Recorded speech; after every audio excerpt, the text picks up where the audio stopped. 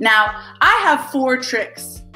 They're not my tricks, but this is the recipe that I think every story requires. So I'm going to walk you through those, and hopefully that's what you can take away with you as you think about how you want to tell stories.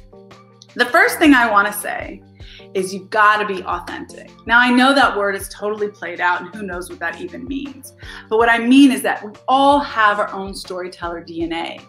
It is Maryam Abolfazli that can talk about shitting in the church bushes. It is not everyone else. And you shouldn't try to take on somebody else's personality or style or voice or expression to try to be interesting or impactful. You have to dig within and be yourself.